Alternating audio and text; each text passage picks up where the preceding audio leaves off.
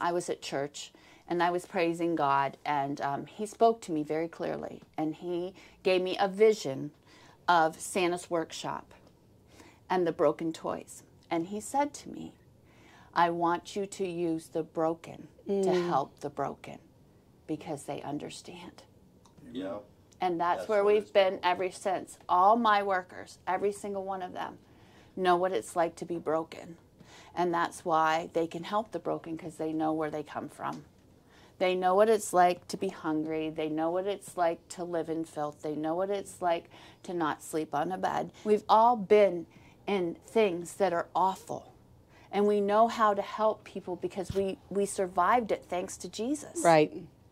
And so we can all help because we've been there. Judy can cook anything out of nothing because she's lived with little. So she can cook out of nothing. We can help those that have nothing because we know what it's like. So Hope Ministry has been around, has been established for 6 years. 6 years. Okay. And who's been here for the whole 6 years? Kayla. Kayla. Kayla's been with me the whole From the 6 years. beginning. From the beginning. How was that? How's it been to see it change? It's been amazing. Yeah. I love it. I really do. And what does Hope Ministry do? What do we do? I know a little bit of everything. I know. I made a list because I couldn't remember yesterday.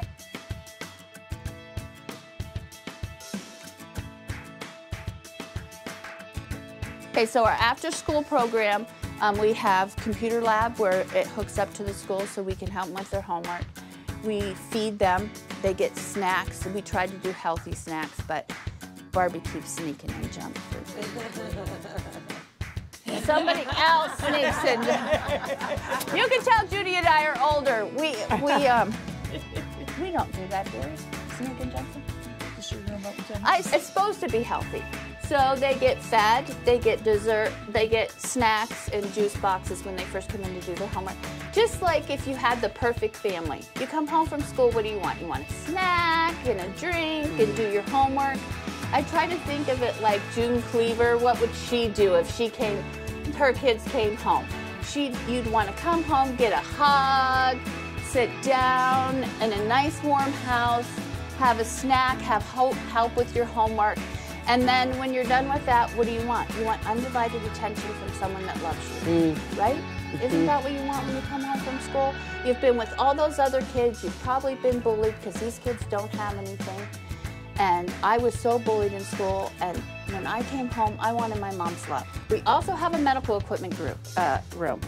And this was super important to me because of what I do. We were getting all this medical equipment, we were putting it in the yard sales, it wasn't selling. But then when someone would need something, they would call, and we had already gotten rid of it, and I finally said, this is enough of this. So, I called my buddy Dennis, and Dennis got me all these nice shelves. I made him put them all up. It was a job, wasn't it? So now we have all these nice shelves, and we have wheelchairs, walkers, Hoyer lifts, bedside commodes, anything you can think of. We have huge shelves of nothing but depends. Ensure, anything you need for medical needs now, they can come and get it for free, or they can leave a small donation.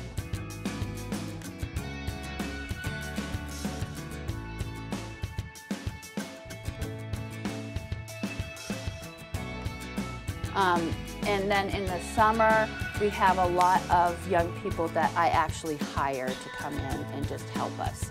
Just to give them extra spending money, get them off the streets. They're kids that are really high risk. This summer, we had a couple homeless ones. For the homeless, we have showers and laundry facilities. So they don't use them as much in the summer, but in the winter, we get too busy, huh, girls? So what'll happen is they'll ring the doorbell, they'll say, can I shower? So they'll shower, the girls will make them a hot meal. They'll come in, they'll eat their meal, they'll do their laundry. And so my heart is for them. You know, I don't think it's all their fault that they're addicts. I mean, I know there's lots of people that disagree with me, but addicts don't become addicts because they have a perfect life. And even if they were raised with money, they become addicts because of things. Something was missing in their lives. And so I really have a heart for them, and how are they ever going to get clean if they don't think anybody loves them? Right. You know, and I love them, and I hug on them, and we love on them, and we make sure they have what they need. If it's warm clothes or hand warmers or whatever, Judy's really good at making sure we have long underwear back there, and warm socks and gloves, and Judy makes sure that everything they need is back there.